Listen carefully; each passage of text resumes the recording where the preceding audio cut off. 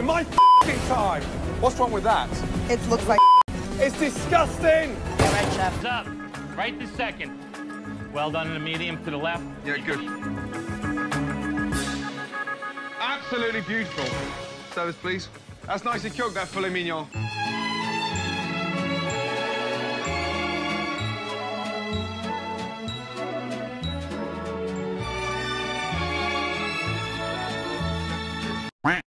Test if the pan is hot enough.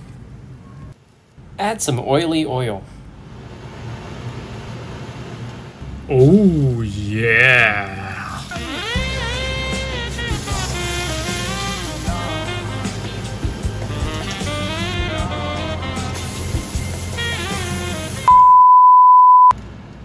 Let's prepare to cook the beef now, sous vide style. If you don't want to do sous vide, you can always do it the old way by putting it in the oven or pan frying it for longer.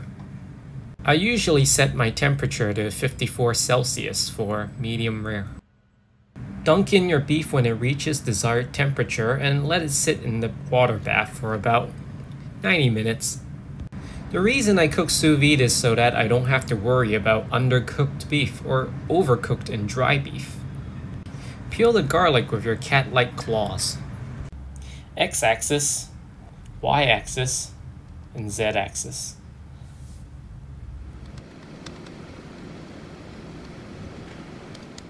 Go ahead and murder this baby onion. We're preparing a duxelle right now. I'm doing a simple version with just garlic, shallots, and mushrooms. It makes a very good filling along with the beef in our spring roll today. I'm gonna just use 1 clove of garlic and 1 shallot because this is experimental and I don't want to cook too much. This will make about 2 large spring rolls. Wash your mushrooms. You never know who touched your mushrooms before. Now slice and dice your mushrooms. You'll want to get it nice and fine.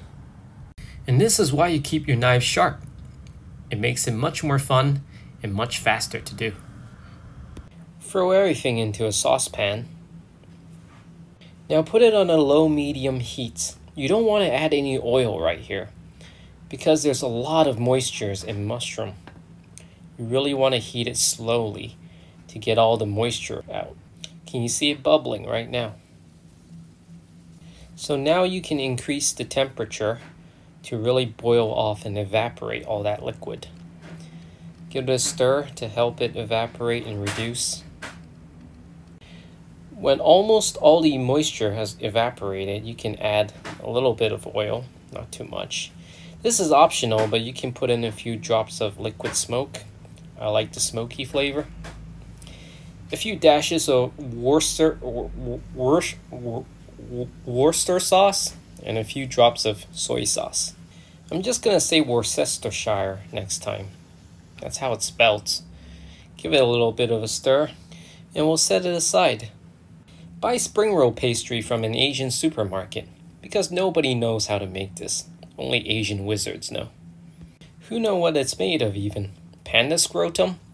Well, be careful when you try to peel off a sheet. You don't want to rip the panda scrotum. Lay on a few slices of prosciutto, just like real beef Wellington. Now take the duxelle we made from before and lay it over the prosciutto. Remember the hunk of tenderloin that we sous vide'd before? Let's slice it open. Just look at that. Perfect doneness. Edge to edge pink. Slice it into more manageable pieces that is more rollable in a spring roll. Make sure you have some of the crust on it for the smoky flavor.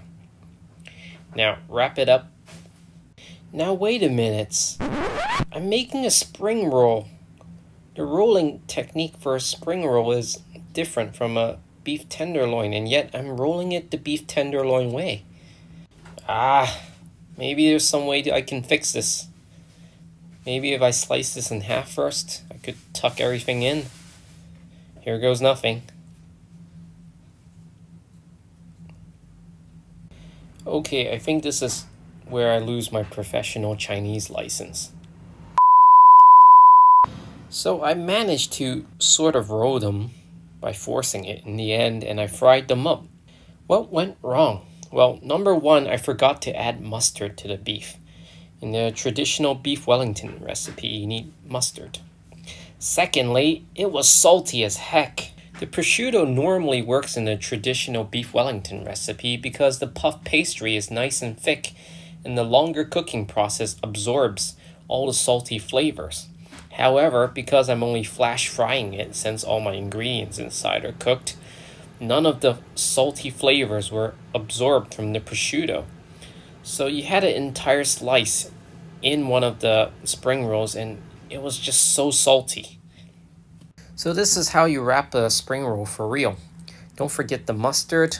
Just put a little bit of the duxelle on the bottom, near the bottom. Wrap it up like this. Fold it up halfway. And then bring the sides together like this. Now it looks like an envelope for a letter. Keep rolling it up. Sprinkle some water at the top to make it sticky. And keep rolling. And there you have it. A perfectly packaged spring roll. No pandas died in vain this time. Make sure your oil is hot enough and then drop in your spring roll. We want to get the oil at a very high temperature since all the ingredients inside are already cooked. So we're just flash frying the surface. I prefer shallow frying to deep frying here since I only need to get the surface. Also, I waste a lot less oil and it's way easier to clean up. So flip it around until all sides are evenly browned. Nice. Let's slice open this bad boy now. Well, there you have it. I hope Gordon Ramsay will be proud of this. Beef Wellington spring rolls instead of the puff pastries. Now look at how beautiful it is inside. The beef is perfectly cooked to medium rare, and the mushrooms, they add such a complicated, smoky, and fragrant flavor. I just love the intermingling of the crispy texture on the outside and the soft, tender center. The tenderloin really is the perfect beef for making this recipe. I dipped my spring roll in Worcestershire sauce. It didn't really work. It works with prawn spring rolls more. I dipped it into honey mustard afterwards and it was perfect. So quick recap. Use sous vide to ensure a perfectly cooked inside. Flash fry the outside for a gradient of textures. Don't add prosciutto, it's way too salty. And use Dijon mustard or honey mustard to balance out the flavors. This doggy wants you to subscribe, hit like, and leave a comment. Let me know if there's a crazy idea you want me to cook.